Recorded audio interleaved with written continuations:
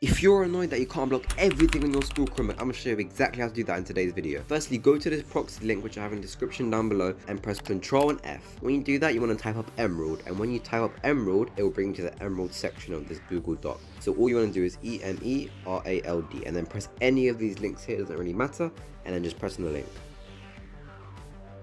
1 hour later. On this website called Emerald, you can go to many different websites such as Discord, YouTube, and many more. But if you want to go to any of these apps or whatever you want, just press apps in the top left hand corner, and as you can see, this pop-up will load up where you can see YouTube, Discord, Reddit, Spotify. All you have to do is press go to site and you can go to it. Basically you can see all of these different ones that you want to go to.